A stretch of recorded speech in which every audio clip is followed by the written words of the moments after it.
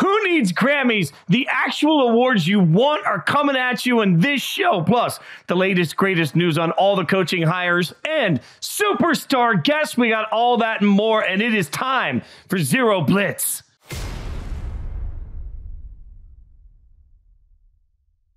Welcome to Zero Blitz with Frank and Fitz, presented by Prime. And you're right, every time I say it, it just feels better that way. He's Frank Schwab, I'm Jason Fitz. Yeah, it rolls, it flows, man. You know, it's just, these are the things. Like, this is what happens.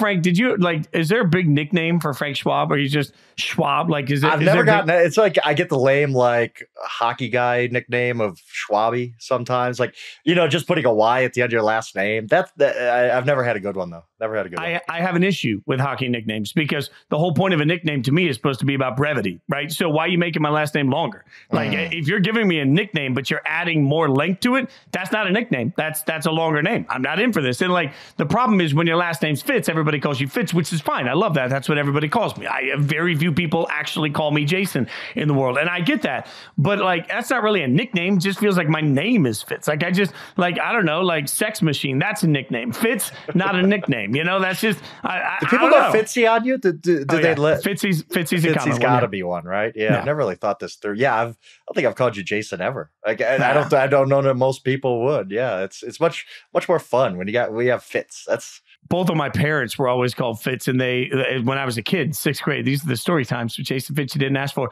There were 6 Jason Fs in my 6th grade class, right? What? So that was the first year that I ever went by Fitz because we all got called by our last name.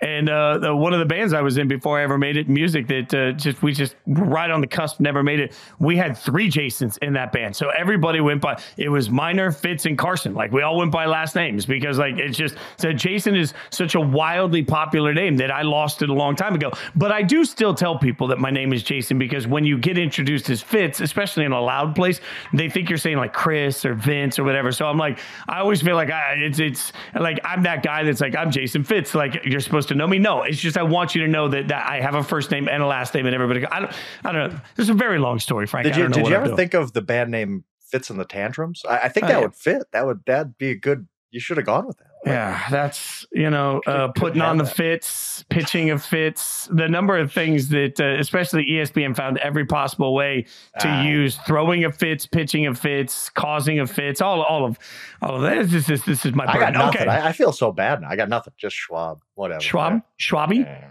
Schwab Ding Dong.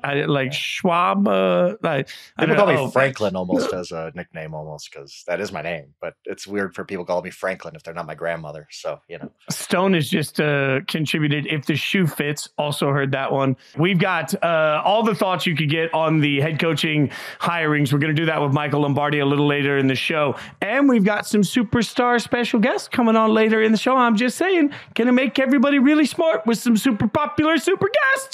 In the meantime, before we get to what we're going to do, which is end of the season awards, some superlatives, we're going to rank. So we're going to give out some trophies that don't actually get trophies. Frank, before we get to any of that, any thoughts? Mike Macdonald, I know we'll cover this with Lombardi in a few minutes, but you got Dan Quinn with the Washington Commanders. You got Mike Macdonald with the Ravens. Did either of those hires make your no place to say yes, yes?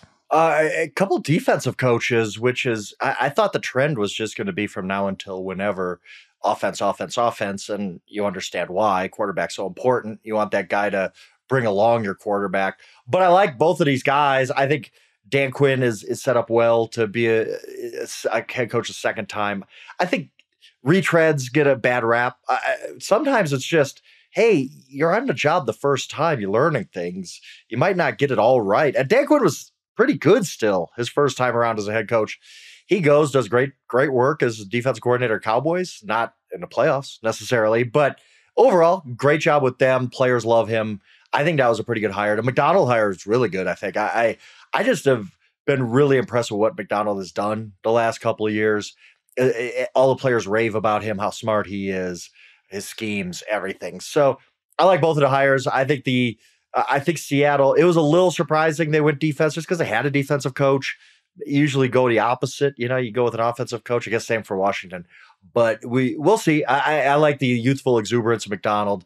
I like the Quinn hire. Both of them. I'd give B plus. We don't know if it's an A yet, but B plus is fine. Before I give you my analysis, the real question, would you rather party with Brady Quinn, Dan Quinn, or Dr. Quinn, medicine woman? I'm giving you what's Brian's last name? Brian Quinn, Q from Impractical Jokers. So I'll give you that. So you have Brian Quinn, you have Brian Quinn, you have Dr. Quinn, medicine woman, you have Brady Quinn, and you have Dan Quinn. So who'd you rather? I don't know. I'll take any of the others except Dan Quinn, because whenever Dan Quinn gets brought up around me, I have jokers like you and our producer Stone spending 5 minutes pointing out that I look like Dan Quinn because all white bald dudes with a goatee look alike. I don't know. Is that a thing? Right. So Dan Quinn, apparently I've already gotten a couple jokes about getting to Washington job this morning. That was fun on text. Dude, you can make a living with this stuff though. Like impersonators make good bank. Like I could go around the circuit next week in Vegas and be like, I just wear a Washington hat and be like, hey, anybody want to talk about me getting the job? Yeah, I could probably pull that off at least a couple places, right? I mean, for a long time, every dumbass that was tall with the cowboy hat tried to be an impersonator of Alan Jackson. Like, come on. Like, I think you've got potential here. Like this is a side hustle. You know, I don't know if you're searching for representation in this side hustle, but for a cool 15%, I'll see if I can get you some Vegas and like they got shows down there. Like it might be a way for us to get into some parties. Like you come out there and say, hey, this is Prince. This is Michael Jackson. And this is Dan Quinn. Like it feels like a Vegas that show. Opens doors. That's opening all the doors. Yeah, Dan Quinn. Yeah, I'll wear the backwards hat, which I usually do anyway. It's gold. We got it. Oh man! All right, I've taken this wildly off the rails. I will say this: I felt like Washington, particularly, was going to make a splashy hire. And so maybe the problem here is, I mean, new ownership group, new GM, you're talking about a new stadium, all these things that come into it. I really thought Washington was going to come in and just blow everybody away. Now, if you listen to Inside Coverage, and if you haven't been listening to it, shame on you. What the hell are you doing with your time? I would say that C-Rob and Jory have been telling me since the beginning of the year that Dan Quinn not only was going to get opportunity, but deserved opportunity. So I'm not surprised to see this happen. I just don't know. Like, if I put my fan hat on and you told me today that the hire was Dan Quinn that's going to turn decades of just embarrassment from the franchise around, I don't know if I'm buying that. It's fine, and I hope it works out. It's just not necessarily the billboard inspiration I think some people expected Washington to give the world. Yeah, and I think part of this too, in speaking of this, who would have thought if you would have, 3 weeks ago or whenever it was, given me odds on Bill Belichick and Mike Vrabel not having a job right now? I wouldn't have believed you. So yes, I mean, for those two guys to be passed over for Dan Quinn and Mike Macdonald, I don't know if it's a bad hire necessarily. The only problem I do have with this hire, this doesn't really apply to Seattle, but I think it does apply to Washington. Washington has a second pick. They're going to draft probably Drake May or Caleb Williams if he falls. Maybe Daniels. We'll see. Anyway, they're drafting a quarterback number 2. The problem with a defensive-minded head coach, yes, you could hire an offensive coordinator, but if that coordinator does really well, he's leaving. And then you got to start the whole process again. You got a different play caller for this young quarterback. Whereas if you have an offensive-minded head coach, had they been able to land a Ben Johnson, Ben's going to be there for the next however many years until he gets fired or just retires 40 years from now. So that's the problem with hiring Dan Quinn right there. Not necessarily that it's not splashy, just that who's the coach that's going to bring along Drake May, probably. Dan Quinn's only part of that equation. You need a good offensive coordinator, but if that offensive coordinator is too good, he's leaving in a year or two. So we'll see on that aspect. But the priority number 1 for Dan Quinn is finding the right quarterback whisperer to go with whoever they're going to draft at number 2. Now, everybody's going to tell us that the Belichick shadow will loom large over the NFL next year. Hear me out. I would argue that the Vrabel shadow is going to loom large over Ohio State next year. Think about it. We've heard repeatedly that's a job he covets, and Ohio State has gone out and spent money in name, image, likeness, transfer portal. Right? They went out and said, we are going to bid our way to, and we've seen this in every professional sport. The question is, can dream teams essentially work in college football? I don't know the answer to this, but I don't think there's a coach in college football this year that will have more pressure than Ryan Day from week 1. And if they falter, especially in an expanded playoff world, if they somehow don't make the playoffs, if they somehow underperform, if they somehow lose to a Michigan team that's supposed to be rebuilding, if this season does not live up to expectations, man, I feel like Vrabel's going to sit back there and say, I took that year off, I kept my guaranteed money from the Titans, and now I'm going to go get that cash, that bag. I'm going to get paid to be a Buckeyes coach. Like I feel like Vrabel is going to loom large over college football this year. Yeah, that's a heck of a call. I could see it. That'd be That'd be a fun hire. It really would be because, obviously Ohio State fans not thrilled with Ryan Day at the moment, it doesn't seem. So, yeah, he could be one of those rare coaches that goes 10-2, and it's like, that's not good enough. You're gone. So, and especially Mike Vrabel sitting out there. Yeah, that's he gets complete control too. Now. He doesn't have to worry about a GM or an owner. He just has to worry about an athletic director. We know none of them have any power. All right. We wield our power now because it is time. This is where you insert the orchestral music in the background and the polite applause, perhaps a tuxedo, if that's the way you're feeling today. It's time for our end of the season superlatives. Awards. We don't have trophies. We're not giving you a trophy, so just back off, okay? Wasn't in the budget, no. Maybe we could get like the graphics team to build a little trophy, and then we could throw that out to somebody because I feel like the recipients of these are going to really want those. So we've got some different categories here, almost like the yearbook at the end of the year. Shout out to Avril Lavigne, by the way. And a lot of people don't know this story. When she tours at the end of the year, she always puts out a yearbook like you did in high school that has everybody in the yearbook so that they can remember the tour forever. I love that idea.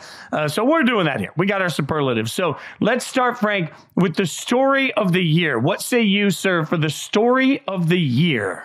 And my overarching story, I did think about officiating because it's becoming something we just can't ignore. Like, this is almost an every week thing where we're complaining about officials and the ridiculousness at the end of the Lions-Cowboys game and all that. But I settled on bad quarterback play. And I hate to be negative around here, but I thought that this season was very, very choppy. And it goes back to the bad quarterback play. Now, some of this is out of their hands. We didn't know Aaron Rodgers was getting Achilles tear 4 plays into the season, or Joe Burrow was going to hurt his wrist, or we had a lot of Deshaun Watson, all these. We had a lot of quarterbacks. Kirk Cousins go down, season-ending injuries way too early. That really hurt the quarterback play. Then we had some veterans who didn't play otherworldly. Like, I know this season is going to be remembered for Mahomes dragging that team to a Super Bowl, but he wasn't great this season. Brock Purdy had more yards per game passing. So I just thought quarterback play across the board, with a few exceptions, was pretty much down. We could see that with the MVP race, which changed every week pretty much because nobody was taking it by the horns. And I thought that really affected the play. I mean, when you're watching all of these games, it doesn't sound like much if, 4 or 5 teams have lost their quarterback, but that means 4 or 5 games out of your 8 in the early window are just kind of ruined, and they're not very fun to watch. So I'm looking for that, hopefully, to rebound next year. Some of these young guys get better. We did see, look, Jordan Love at the end of the year, CJ Stroud, who I love, obviously. Even Brock Purdy's a young guy, third youngest starting quarterback in Super Bowl history.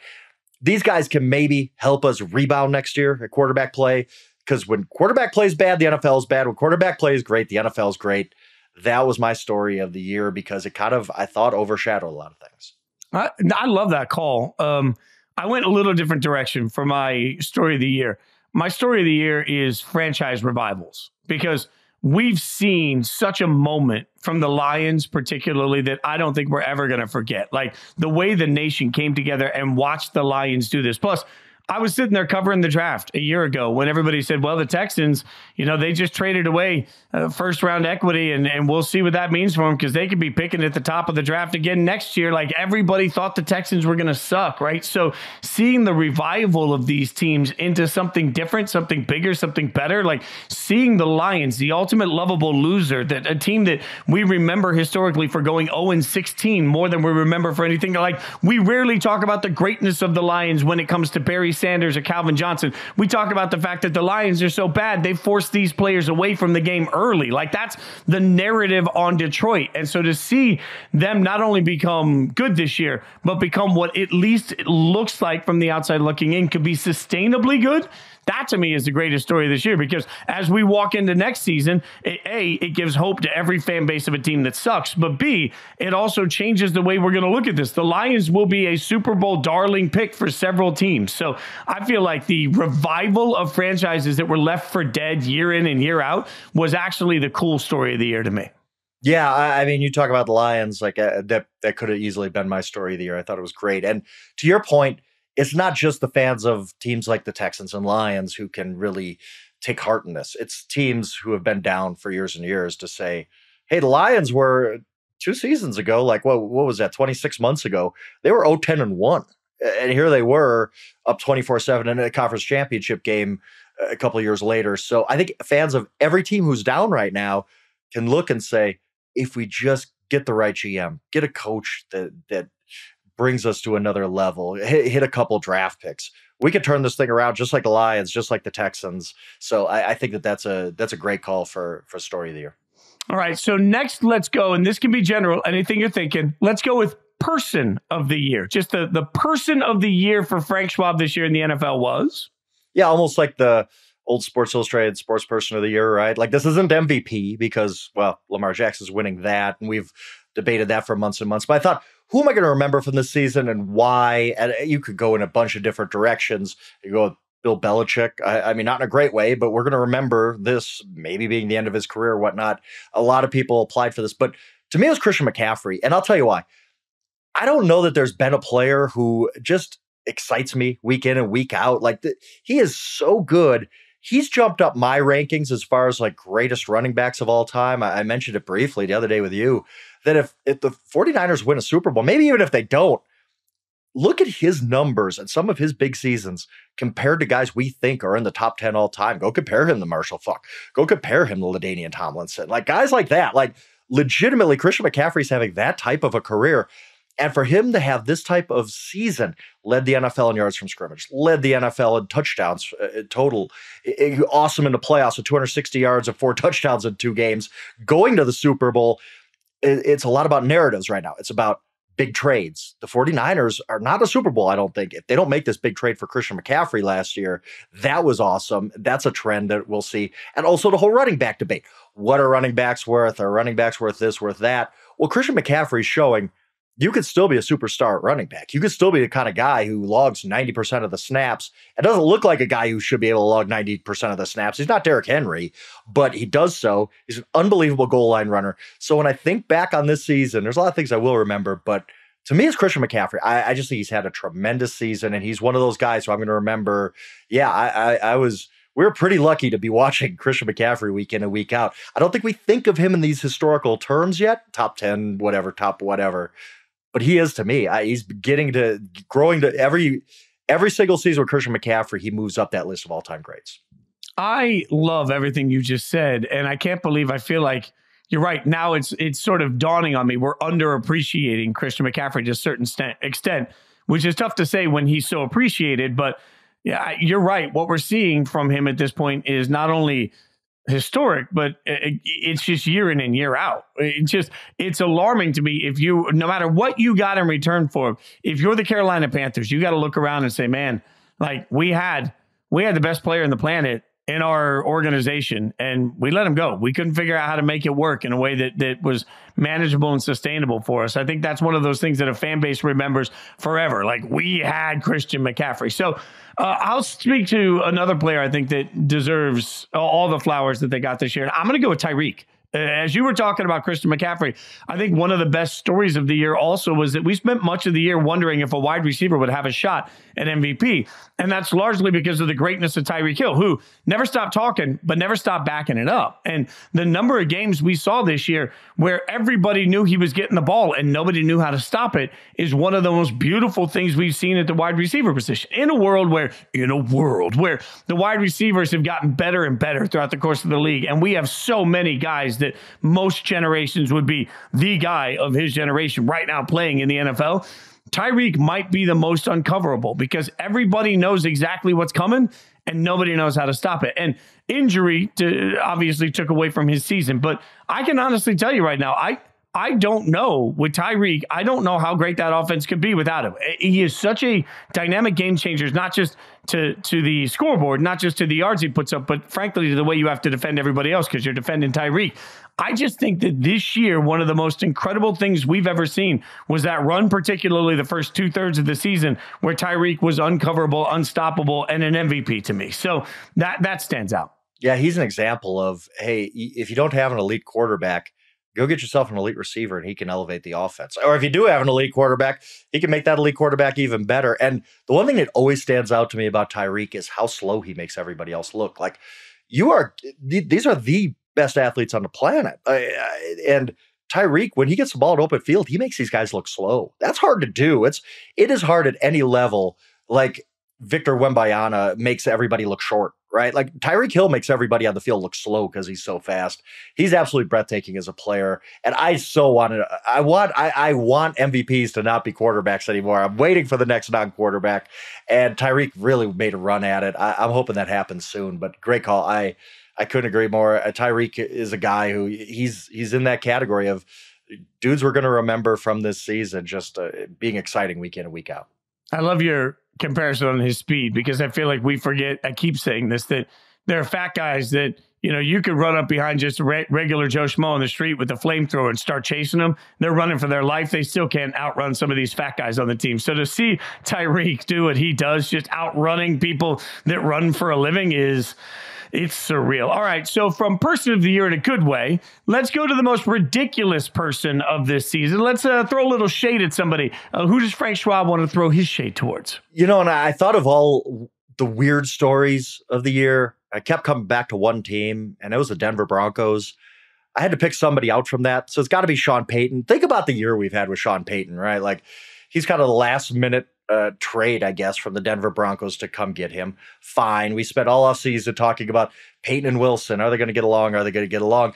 Then we get into training camp, and he absolutely napalms Nathaniel Hackett and that staff. Like, I've never seen a current coach rip another coach before. And then the next day, Sean Payton has a gall to say, I just forgot I wasn't on Fox anymore. Like, oh my goodness. Okay, Sean.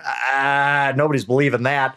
Then we get into the season, and the Broncos had this really, really strange season. They give up a 70 spot to the Dolphins. They look like the worst team ever.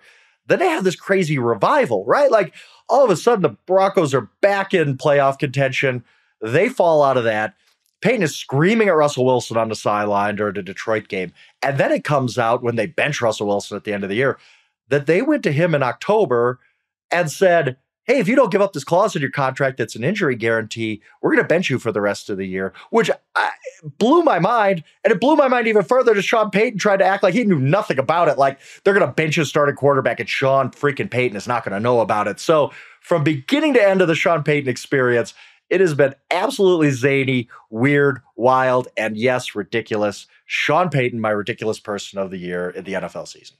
I love that, by the way. And the roller coaster of emotion that Broncos fans felt this year is real. And that'll always be remembered. We have no idea, by the way, I should say loudly, no idea if this Sean Payton thing is working yet. I don't think we've seen anything to let us know. And that division just got a lot tougher with actual capable head coach coming to the Chargers. I was thinking a lot about this, and I was going to stay out of this lane. But you know what? You've inspired me, Frank. You've inspired me to just rip off the Band-Aid and really call out the most ridiculous person of the year in the NFL this year. And without hesitation, it's Aaron Rodgers, right? Like, just the fact that Aaron Rodgers was a story, even though he played like 8 seconds of football this year, and it was a story that never went away. Every other quarterback that got hurt this year, at some point, at least the conversation stopped. You could watch a Vikings broadcast and not have to hear about Kirk Cousins 432 times in the first quarter alone. You couldn't even click on a Jets article without in the first few seconds hearing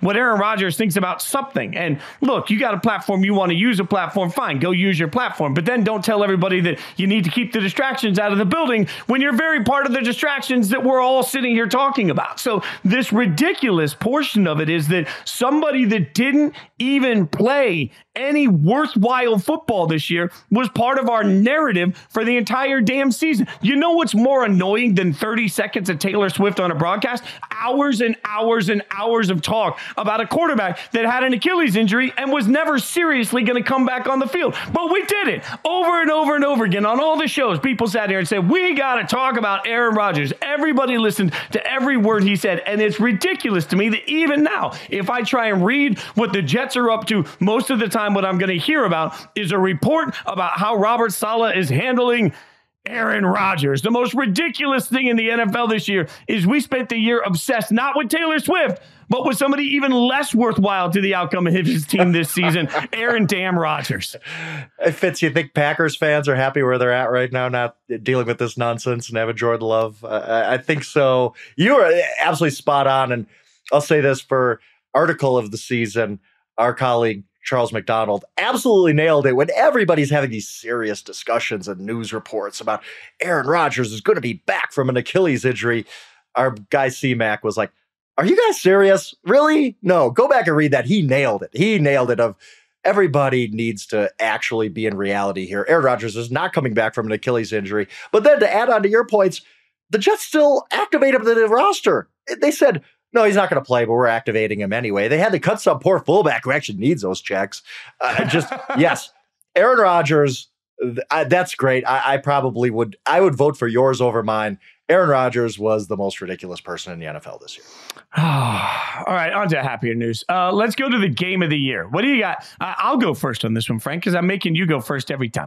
For me, when I think game of the year, I think moments, I think conversation, I think the entire world watching, right? That Bills-Chiefs playoff game in Buffalo, where Mahomes gets his first true road playoff game and goes in and wins, man, I just think the power of that moment is what when I think back to this season, year in and year out, the Lions are going to be a great part of it. And there'll be some moments from some games that stand out. You know, some of the decisions on fourth down will stand out, right? But when you think game of the year and what they're going to just keep replaying year in and year out over and over and over again, man, I have got to put, for my money, I got to put Chiefs Bills on that because of what it meant for both organizations, because of the environment, because of the snowballs being thrown, because of the ice, because of the coverage, because of the rivalry. All of those things together make that the sort of game you can't forget. That's my game of the year. Yeah, and it's great. Obviously, fantastic game, fantastic theater with the two quarterbacks, everything that went along with that. I have this weird fascination with greatest regular season games. I just think that we always forget about them because we always focus on the playoffs. And I thought about some of the great regular season games. We had Dolphins-Chargers week 1, which was awesome and kind of announced that the Dolphins are going to be a really, really fun team to watch. Our producer Stone pointed out the Jets beating the Bills on Monday night in week 1. Great. The Aaron Rodgers injury all the way to the punt return at the end. That was fascinating theater. Some of the Bills regular season games are great. The ridiculous Broncos game, going back to how ridiculous the Broncos season was when the Broncos won there, Eagles winning in overtime, but ultimately did go back to the playoffs and settled on the NFC Championship game because I don't remember. Look, we've talked about the Lions a lot. I'm not from Michigan. I'm from Wisconsin. I don't even root for Michigan most of the time. I definitely was rooting for Washington in the national championship game. Let's put it that way. So I have no ties to the Lions. I have no fondness for the Lions. Growing up, they were division rivals, right? But I was all in on the Lions in the NFC Championship game. And I was on a roller coaster of, oh my God, they're going to make the Super Bowl. It's 24-7. This is going to happen. And then just the ridiculous fall on that roller coaster when they blew the lead, the fourth down calls. I just think there was such great theater in that game, the ups and the downs. It didn't have one of these great endings, you know, a last second play to win it or anything like that. But I thought the entirety of those 3 hours just encapsulated what it means to be a fan, what it means to root for a team. I'm not even a Lions fan, and I felt like a fan in that game because I just wanted to see that story happen so bad. I could only imagine what Lions fans went through. That's a game of the year to me because that's the most memorable game. That's the one we'll be talking about years and years from now. Shout out to, I'm sorry I don't have Twitter open to look at it, X open to look at it, but definitely the tweet of the year for the show was one of our listeners tweeting in and calling those Campbell's Gambles. I'm stealing that. So Campbell's Gambles, definitely the way that one's going to be represented. Let's get one more superlative in here. And I'm going to stick with the game I just mentioned because I think it creates the saddest fan base of the year. That to me has to be Bills fans. Because you can't make an excuse. You can't compartmentalize why what happened. You just got to look at it and be like, yeah, we just got to be better, right? And when you got to be better, that's just no easy answer to that. Like, how do you beat Mahomes? I don't know. Like, we had home field advantage. We had everything lined up for us. There's nothing easy we're going to go acquire that's going to make this happen. I think it has caused a tailspin of sadness for Bills fans. So I make the Bills fans the saddest fan base of the year. But there's a lot of suck this year. So there's plenty of fans that could say this. I thought about this a long time because there are so many candidates. You could just go to the bottom of the barrel with the Patriots or the Panthers and just say, you guys were some of the worst teams in the NFL. That's going to make you sad. Jets obviously apply here. They spend literally all offseason getting excited for Aaron Rodgers, and they see 4 plays of him. They probably should be number 1 here. Lions, obvious. I don't even need to talk about that. But the one I come back to is the biggest fan base, the Dallas Cowboys. I mean, imagine every single year you haven't been to the conference championship. Somehow, some way, it just seems so fake of a stat that they haven't been to the conference championship game since 1995. But every year it seems like they have a top 2 team in the NFC. This year I thought, how did they not get to the NFC Championship game? They're the second best team in the NFC, 2 home games to get to San Francisco to play the 49ers, and they just get run out by the Green Bay Packers at home. And then they get Mike McCarthy back, which nobody wanted in that fan base. So of all the sad fan bases, I just think the Cowboys might be the saddest because they actually were good this year and have nothing to show for it. Absolutely zero. They're not going to have any good memories of the NFC East Championship. They're, I don't think, raising a banner in Jerry World for that. Nobody's buying the Cowboys NFC East Champions t-shirts exactly. They're just going to remember those 3 hours when the Packers actually ran them off the field and then keeping Mike McCarthy in a sad, sad offseason. So Cowboys fans, I feel for you. You are my saddest fan base of this NFL season. You might have actually talked me into this. I think your call on that's actually a better one because you're just looking in the mirror and you're saying McCarthy again. All right. Right. Like what's Jay? Like if they had hired Belichick, at least you're having a different conversation. It just seems like this is going to be every single year of the Dallas Cowboys existence where it's like, oh, wow, they went 12-5. Oh, no, they went 0-1 in the playoffs. Every single year it's going to be that way and nothing is really going to change. As we look back across this, I think we missed the obvious answer. Story of the year, cigars in the locker room. Person of the year, Max Crosby. Ridiculous person of the year, Josh McDaniels. Game of the year, 63 points on the Chargers. And the saddest fanboys of the year is everybody else in the AFC West because the Raiders are going to dominate for a generation now. But I just had to get all those out. Like just no homerism at all there. No homerism at all. There we go. All right. So Frank, as we look back at this season, there were some amazing performances that delivered teams one step closer to football glory. Thanks to our friends at Amazon Prime, we want to single out 2 individuals who really delivered. Frank, get weird with me. Whatever the word delivered means to you, who delivered the most this season? And I thought about making this guy my man of the year, but Houston Texans rookie quarterback C.J. Stroud, think of how he delivered hope to the Texans fans and delivered so many great moments to us NFL fans who just like watching great players. I've never seen a rookie quarterback like C.J. Stroud. He was amazing from day one, not even the first pick of the draft. He's the second pick.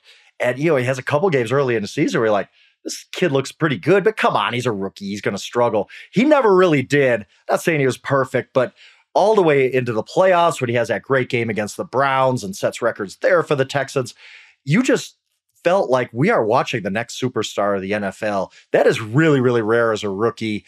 It was awesome to watch Stroud's development. The Texans dig themselves out of the gutter. They were maybe the NFL's worst franchise coming into the season. Now, because of Stroud and DeMeco Ryans, they have a ton of hope going forward. The delivery of the year to me, CJ Stroud, he's here already. He has arrived as a star. He's going to be a superstar. He's going to win an MVP someday. CJ Stroud, one of the absolute great stories of this NFL season. CJ Stroud has been so good this year that the way we judge rookie quarterbacks for the next 5 years is going to be different. Yeah. Like you cannot, and you're going to have to almost give the other guys a pass. Like, well, he wasn't as great as C.J. Stroud, but he still had a really good rookie season. That's the kind of bar he set. It was unbelievable. Like the stat that kept getting thrown around was like, what, the only guys in NFL history to have the best touchdown interception ratio and best passer rating. It was like 1989, Joe Montana, 2007, Tom Brady, and this year, C.J. Stroud. Like, you're that company with those iconic guys and those iconic seasons. You had yourself a heck of a rookie season. And got a bunch of young guys that are only going to keep developing with him. He keeps his offensive coordinator. Like I feel like next year life is going to be tougher for Jaden Daniels, for Drake May, for Caleb Williams. Yeah. Life is going to be tougher for Anthony Richardson when he comes back from his injury. Everybody's going to be Joe. Yeah, Bryce. Yeah, there's going to be the qualifier in the room of CJ Stroud for the foreseeable future. I love that call by you. When I think of delivery, though, I'm going to go a little different. I'm going to go with Greg Olsen. Now, there was a big debate on analytics during the course of the broadcast and since then with Greg Olsen. But this is what I love about listening to Olsen. When I'm a big believer of this. I don't think there's anybody in the world that is going to turn off or turn on the Super Bowl because of who's calling a game. I just don't believe that. So I don't believe that most of us are sitting here forming our watching patterns based on who is or isn't behind a microphone during a game. That being said, The person at the mic has an incredible opportunity to make everybody smarter in a way that really improves the football watching experience. That's what Greg Olsen does to me every single week. He manages to take little tidbits, he puts them together quickly, and he gets them out to the audience in a way that makes plays make more sense. That's the ultimate power. Like, I know that everybody fell in love with the concept of, Romo going out and just guessing what the play is going to be and getting it right. Like, that's fun. But more than that, I don't need somebody to tell me what the play is going to be. I need somebody to tell me why a play failed or succeeded. And I don't think anybody in our business does that better in a more concise way than Greg Olsen. So when I say deliver, I think it's because all of us that watch Greg Olsen work are smarter after the game because of him. Everybody thinks they could do that job. They can't. It's a tough job. It's a tough job to watch in real time. You don't have the film to go back and watch, right? Like you have to diagnose things in real time. It's in seconds. And Greg Olsen basically went straight from being a tight end in the NFL to the broadcast booth and did that seamlessly. He did that as well as anybody. He could break down a game. He's engaging. He's entertaining. He's smart. Yes, I think he is the best color guy in the NFL right now. Maybe the best in all sports. He's fantastic job by Greg Olsen. I totally agree with you. He's one of the stars of the NFL broadcasting realm. All right, those are your playoff deliveries from the 2023 season. Whatever you're into, from shopping to streaming, it's on Prime. Visit Amazon.com/Prime to get more out of whatever you're into. So I just gave you my thoughts on Greg Olsen. So coming up, we're going to get Kevin Burkhardt's thought, his partner, and Greg Olsen's thought. They're joining us next on Zero Blitz. We'll talk analytics. We'll talk Brady. We'll talk all of it. Stick around. Hanging out with Greg Olsen, Kevin Burkhardt. You guys are joining us on behalf of DiGiorno, doing some cool things, ways people can get some free pizza, which I love. We'll get to that in a second. First, let's talk about what everybody's talking about, analytics, because I've heard Greg's side of this. Kevin, I haven't heard you say much yet. You guys saw the game. Everybody's talking about it. So now that we've had a few days to sort of react to what we saw from the Lions, Kevin, what are your thoughts on the way it all went down? Yeah, it's funny. We were just talking about it this morning again. Like, the last 3 years working with Greg, I have, really learned a lot more about the analytics side of the game because he's so in tune with it, and learned about, what these coaches are thinking and doing. And so, I was not surprised one bit with any of the decisions. That's what Dan Campbell does. That's what the Lions are very good at. That's why they've been so good. But I posed a question to Greg this morning, and we talked a little bit about it Sunday night after the game too. I guess from a fan, I totally get why he went, and I would have gone too. But I just was also thinking, okay, there is a point when do you ask yourself, do we need some kind of positive momentum in a second half, which has been an avalanche for the 49ers? Do we need something to go our way? So I get it. The 48-yard field goal is not guaranteed, but I think if you're looking for, another argument, that would be my thought. That was my thought while it was going on. That was my thought while Greg was explaining it. That would be the only thing. I understood it. I would have gone for it too, but there was a part of my brain was thinking, man, they could use something, just anything to get some momentum, and then obviously it would have tied the game. So I was okay with it, but I certainly understand the people who were not, and that was probably most of Lions fans. But as Greg always talks about, it's not the outcome, right? It's like the decision that you're talking about. So I was not surprised one bit. It's just they didn't make the plays. They had a couple big drops and didn't work out. And Greg, where's the line? Because everybody keeps talking about the feel of the game versus the analytics that we see. So from somebody that played the game, when you're in a game and your offense maybe is struggling and you're in a second half where things aren't going easy, where's the line between what the analytics tell you and just the feel of the game? I think that's the question that everybody, is trying to kind of decide. And I think the biggest thing to keep in mind specifically about this game was, and it's kind of was along the lines of my kind of sarcastic tweet yesterday, reading it, everyone talking about, just take the points, take the points. The notion that these field goals, 48-yard field goals to tie the game are just foregone conclusions is ridiculous, right? There's nothing about taking the points in this. Now, last year in the Super Bowl, me and Kevin are calling it 42-yard field goal. Harrison Buckner, one of the best field goal kickers in the league, 4th and 3. Andy Reid decides to do what? Kick it, take the points, get the lead, make it 10-7. He missed it. He doinked it off the upright. oh man, Harrison Buckner made a bad kick. You know, when the kicker misses, it's the kicker. When you miss a 4th and 3, it's the coach made a stupid decision. You know, there's nothing take the points about this. It's not an extra point. These are 48-yard field goals. That's not necessarily Badgley's cup of tea anyway from long distance. So Dan Campbell went into that game. We said it early in the broadcast. This was a race to 30 points. You were not going to keep San Francisco, barring some crazy picks and turnovers, under 30. Dan Campbell scored 31 and they lost. So the notion that conservative offense was the way to win that game, it's not reality. You know, it's very easy to bash the decisions of Dan Campbell. If Badgley misses the 48-yard field goal, does it make it a better decision? But I think there is this moment, Greg, where it feels like there's a separation right now. There's a bunch of guys that are absolutely anti-analytics and a bunch of guys that are absolutely pro-analytics. What's it going to take to get all of these different sides to play in the sandbox together nicely? Like in 5 years, are these conversations still happening, or do we eventually normalize to the analytics side of this? I think some people will come to the realization that whether they like it or not, this is the way NFL teams are operating. This is the way decisions are being made. Dan Campbell did not decide in that moment in time in the NFC Championship that decision was made 3 years ago, and that decision was made last Wednesday when they sat around and made out their game plan about how they were going to attack the game and what they thought was the best chance for them to have success. So I think there's going to be people who never come around on analytics, and that's okay.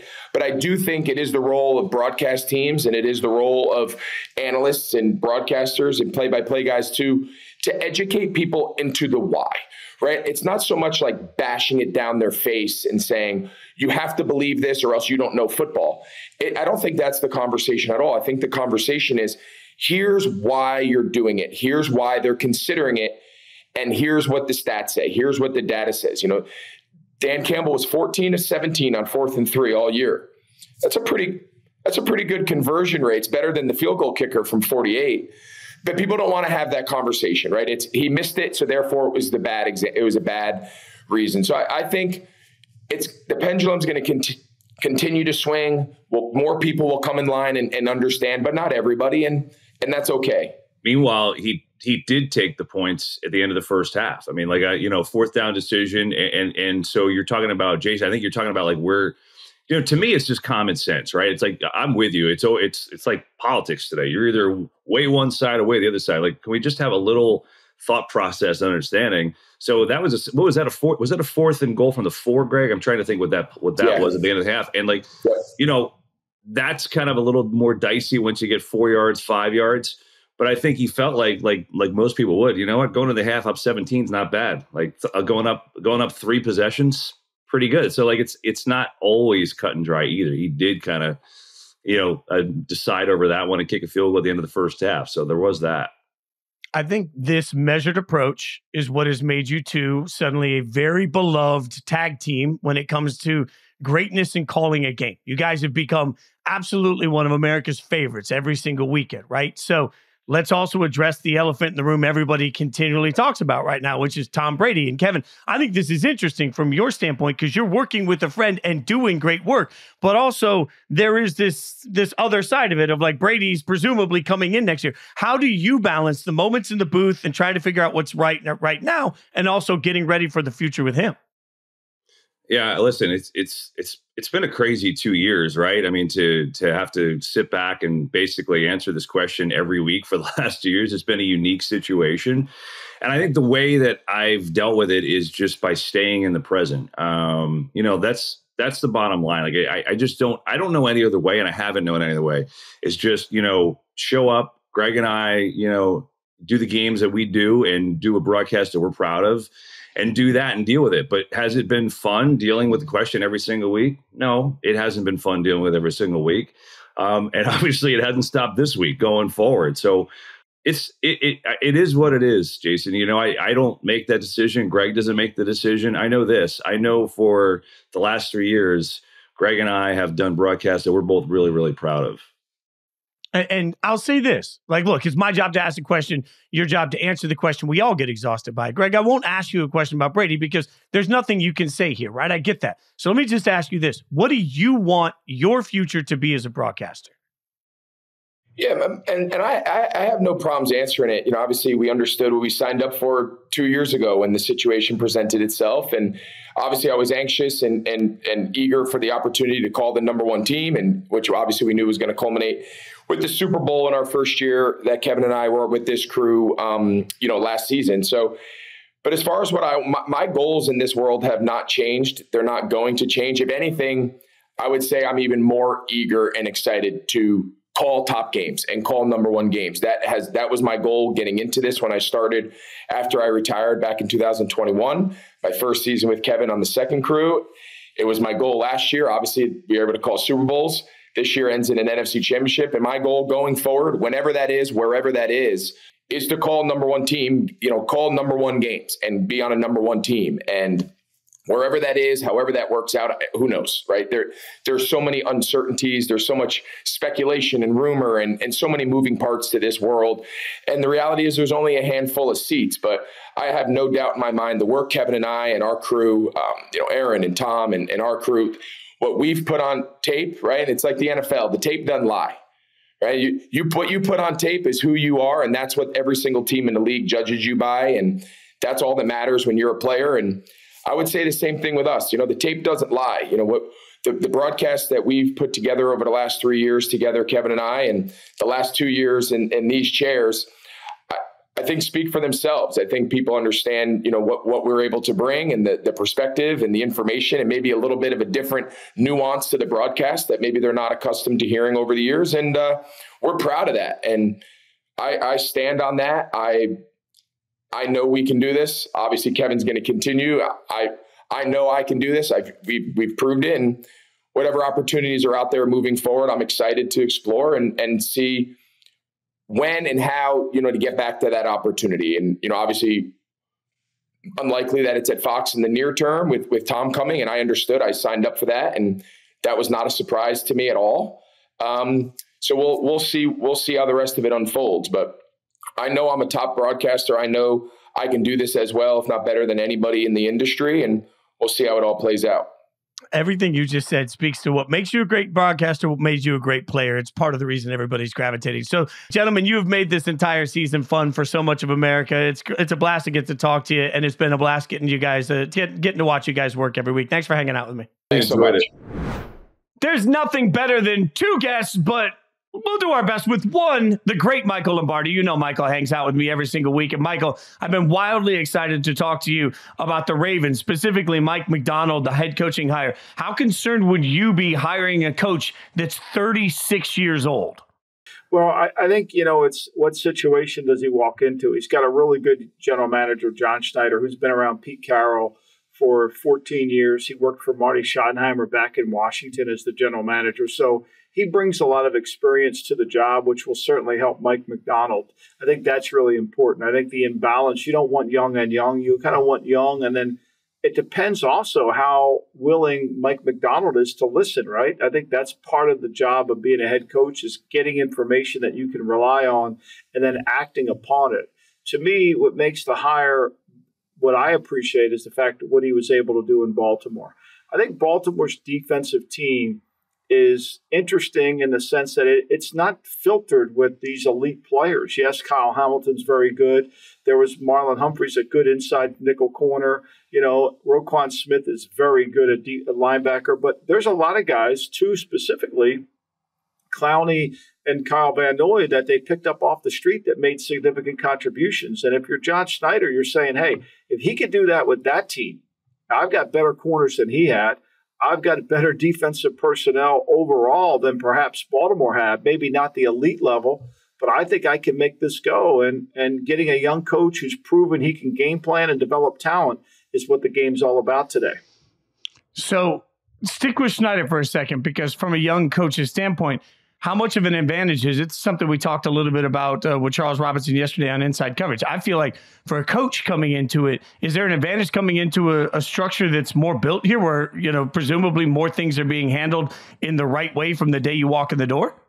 Well, I think they're looking for a little bit of a change. I think if they wanted the same, they probably would have hired Dan Quinn, right? Because Dan Quinn was there. He knows Pete Carroll's system. Dan Quinn got hired after Macdonald by the Washington football team. So to me, this is about we want a little bit of a change. Maybe bring some of that Baltimore, Michigan program with you to Seattle. Look, here's the facts. They have not been a very good home field team. This is a place that should be hard to play. They haven't been able to get control of the game with their defense. You know, Pittsburgh goes in there and runs the ball effectively, throws it, wins a game in December against them that really ultimately cost them an opportunity at the playoffs. So I think this is about we're going to shift our culture, we're going to shift our behavior pattern, and we're going to try to go with something different in terms of where this is all going to lead us as we move forward. And I think ultimately that's what they need to do. And Macdonald will give them a different spin with the culture that's in place and change it. So you mentioned Dan Quinn, but before we get to Quinn with the Washington Commanders, let's get to the guy who said no to the job, at least according to all reports. Were you surprised that Ben Johnson elected to go back to Detroit rather than take a head coaching gig? I was not convinced he was the number one choice. I think Ben Johnson is a guy that if you talk to people last year and that interviewed Ben Johnson, they thought he was quiet, reserved, perhaps a year away. I'm not sure that Washington felt that he was the clear-cut winner. I think he was in a pool of other candidates. Remember, they interviewed Quinn, and then they were going to fly to Detroit to interview Johnson again. I think if they thought Johnson was the guy, they would have been in Detroit waiting for him to get done. So I think a lot of that is the narrative that's going on. We know that Johnson is a good coach. He's a very good play caller. He's a very good tactician. Now, he also has got a team that's going to come back. So next year will be a better opportunity perhaps for him where he can interview for a head coaching job that he feels comfortable. Washington has a lot of cooks in the kitchen. I'm not sure as a young coach you want to go to an organization with a lot of cooks in the kitchen. So who is Dan Quinn in your mind for the Commanders? I think with the Dan Quinn hire is Washington's trying to borrow the model of what Detroit did. This is collaborative. Now, you know, you say Detroit's won. It's a collaborative effort. Brad Holmes, Dan Campbell, they collaborated together and worked and filled it to thing. Successful. Great. I'm not sure that's always going to work. The two teams in the Super Bowl have a collaboration, but the head coach runs the organization. Nothing happens in San Francisco without Kyle signing off on it. Just read his contract. Nothing happens in Kansas City without Andy Reid signing on off it. Just read his contract. So to me, you know, collaboration is good if everybody's good at their jobs. We'll see in Washington. I think, you know, to me, it's an interesting combination of Adam Peters and Dan Quinn coming together. Dan, you know, you had an opportunity to talk to Mike Vrabel. You didn't do that. You had an opportunity to talk to Bill Belichick. You didn't do that. You picked a coach who took a team to the Super Bowl and lost. And you replaced them because you replaced a coach who took a team to the Super Bowl and lost with a coach who took a team to the Super Bowl and lost. So we're going to see how this goes, and hopefully it goes in the right direction. But I think as a Washington fan, you know, you had a chance to get Vrabel, you had a chance to get Belichick, and you chose to go this collaborative way. I don't know if that works. The collaboration is such an interesting point. The way you phrase it is so interesting because you're right. Like, I think at some point we have to acknowledge the two teams in the Super Bowl don't necessarily have collaboration, but the guys are hitting on all cylinders. Like, it's working the right way. So if you're Vrabel and you're Belichick, you may not have been as interested in collaboration. So it's interesting, like, where do you weigh the candidate you're talking to versus the way you think you want business to be run? Like, the Titans made it very clear they want this big collaboration. Do any of us really know if that's going to work better than it did with Vrabel? We have no idea, right? Well, same thing in Atlanta. You know, and I know Charles wrote a column about the not hiring Belichick, and he made the points that they felt like this organization, from a front office standpoint, was suited to continue to grow. I respect that opinion, but to me, they've won 21 games in the last 3 years with Terry Fontenot as the general manager. Right. And if Terry Fontenot really wanted to win and he was wanting to be somebody that could advance his level of intellect, then he probably would have hired Belichick. But if he wants to keep his power base and not feel threatened, then he's going to hire someone like Raheem Morris, who's not going to change. Look, this is all about self-preservation. There's an old saying we had in the league going back to George Young when he was at the New York Football Giants: guard your desk. There's a lot of guarding your desk in the NFL. People are scared and intimidated by what the change is. And if you're an owner like Clark Hunt, who basically had Scott Pioli sitting in his office, and he went out and hired Andy Reid, and Andy Reid fired everybody in the building, and started with his organization, that works. If you have owners like Josh Harris and you have owners like Arthur Blank who really didn't want to disrupt his organization, those guys probably aren't the best hires for you. It's interesting. So do you think Vrabel and Belichick are back in the league? Vrabel, obviously younger, seems like it's hard to think he's never going to coach again. Where do you think Bill ends up back in the league? Oh, I think there'll be an owner or two that want to win bad enough that they'll call. I think, to me, this is we're going to see this collaboration, how it's all going to work out, right? We're going to see how it's all going to manifest itself. And if you study the NFL as much as I have, and if you study teams as much as I have, I kind of know where this is going to go. And I think ultimately both will be back in the league next year. Yeah, it is interesting to me, especially the Vrabel portion of it, because it felt like the world looked so much at Tennessee up and down and said, hey, Vrabel's not the problem. And now you've got a bunch of coaches, and it may work out, Michael. Like, I want to say this. It may work out. It may work out. But, like, there's so little proof of concept to the guys that have been hired this year. I think it's fair to say, I don't know. Like, is Brian Callahan going to be a good head coach? Who the hell knows? Like, I just think that's the real analysis for so much of this is, like, you're trying something and it may work and it may not work, but you knew what you had with Vrabel at some point. The whole league knew what they had with Belichick and with Vrabel, and they chose to go in a different direction. We won't know for a few years, but it feels like that's the sort of thing that will bite somebody in the ass somewhere. Well, I think it's all about guarding your desk, right? You can't tell me that the team of Raheem Morris and Terry Fontenot is better than building Belichick and letting him win. That's 6 Super Bowls. But look, let's be clear here. The guys doing the hiring, could they really interview Vrabel? Could they really interview Belichick? Those two happen to know more football than the people doing the interview. And when that happens, usually the people don't get the job. It's guard your desk is going to be, I'm going to steal that from you. And I'm going to use that in my analysis moving forward all the time, because one of the most interesting things to me in any organization, you've talked so much and really taught me over the course of this year, how important structure is. But I think what I'm learning as we continue to talk is that it's structure without ego is much more difficult, right? Like, so A, you got to identify exactly what the structure of your organization is going to be.